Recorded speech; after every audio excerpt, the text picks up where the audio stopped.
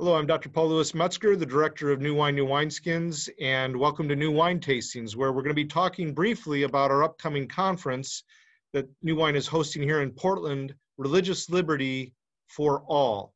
And it's my privilege to introduce to you one of our conference speakers who will be speaking on our plenary panel and then also doing a breakout session, and that is Father Timothy Furlow. He is at St. Patrick's Church, one of the priests at St. Patrick's Church in Portland, and also is one of the representatives who speaks on behalf of the Roman Catholic Church, the Archdiocese of Portland. Father Tim, thank you so much for joining us for this call and for joining us for this New Wine Conference, Religious Liberty for All. Good to be with you. Thank you. So, Father Tim, why does this conference matter to you as a Roman Catholic leader here in the United States? I mean, as a Roman Catholic leader, Catholic thought and Catholic theology is very, very focused on the reality that freedom is part of our very nature. It's something that God has woven into the constituent elements of what we even are as people. And so we're sort of de facto automatically concerned whether humans are able to exercise that freedom in whatever country they find themselves in. So a conference like this is critical when it comes to specifically seeing if humans can exercise that aspect of their nature concerning their beliefs in the metaphysical or God. And I'm really grateful that you'll be speaking as a representative of the Roman Catholic Church, because it's one of my convictions, contrary to what some in our broader pluralistic society may think, but Roman Catholic thought has been indispensable for the development of global civil society in the world at large. And so to hear from you on this subject will be vitally important to our conference. What themes or issues, Father Tim, come to your mind when you think of religious liberties in our multi-faith pluralistic American context today? Well, you know, my the training a little bit beyond seminary that I have is in moral theology. So moral theology is essentially the intersection of the discussion of our faith and ethics. It's that little crossroads there. And so I think of primarily moral issues. It seems to be that when freedom degrades in a society, one of the first things that occurs is that morality is legislated in a sense. And so there are certain subgroups that can become harmed, can become damaged by larger groups that might have more objective legislative power saying, you can do this, you can't do that, you can say this, you can't say that.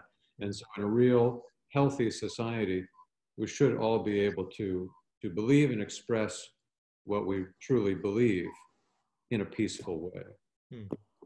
And certainly Pope John Paul II was someone who was well versed in that whole discussion and was very concerned for that in his own encyclicals and of course other popes as well. But I just immediately thought of Pope John Paul II and his own context and experience.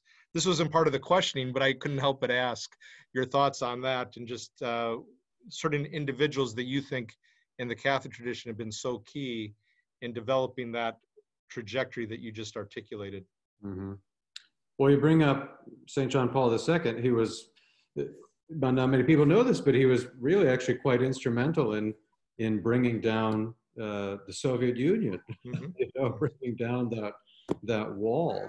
And his experience as just a regular Polish citizen, also at times living under fascism, really informed his ability to do that. And so I think the core of what he was saying in a lot of his writings was from his personal experience of seeing people have part of their humanity removed from them by taking their freedom away from them. So it's very valuable work that he gives us. Yeah. Absolutely, thank you.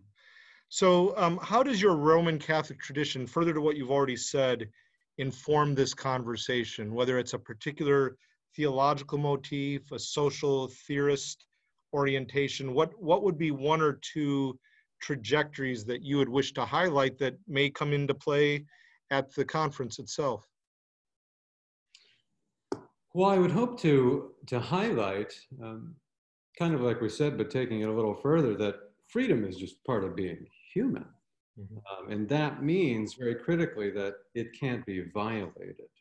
It's an inviolate thing. So it's important to understand that everybody has to retain it, but it's also important to understand that it's not a freedom to do anything whatsoever. Mhm. It's a freedom for excellence, as we call it in the Catholic Church. So God has given us this freedom so that we can pursue the end of our being, the purpose of our being, which is Him, which is goodness itself.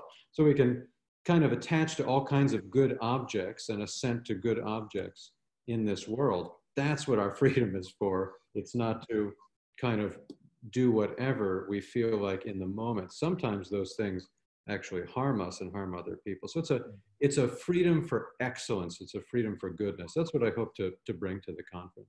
Wonderful, thank you. And then lastly, what are your hopes, or what would a hope be that you have for this conference and the discussion that we have coming out from it, that with such diverse representation from across the religious and, shall I say, philosophical and ideological spectrum in our society will be represented at the conference? What is your hope or hopes that you would wish that we'd all aspire to coming out of this conference, religious liberty for all? Hmm. Honestly, my core desire is pretty basic. I would hope for a base level of agreement. I would hope that we would all be able to agree that religious liberty is objectively important, and that in order for us to sustain the society that we've built, we have to respect it in each other's own particular circles. And so if we could leave even with 5% more agreement in that area and be able to live peaceably our faith and our beliefs in this nation, I think it'd be a smashing success. Well, I certainly hope that's the case for us all at the conference. And Father Timothy Furlow, thank you so very much indeed. Father Furlow, as I said earlier, is a priest at St. Patrick's Church in Portland and is a representative and a speaker on behalf of the Archdiocese of Portland. Thank you very much for your time, Father Furlow. And this is Paul Louis Metzger, the director of New Wine, New Wineskins. Thank you for joining us for New Wine Tastings as we prepare for our upcoming conference, Religious Liberty for All, March 14th, a Saturday, here at Multnomah University in Portland. Thank you.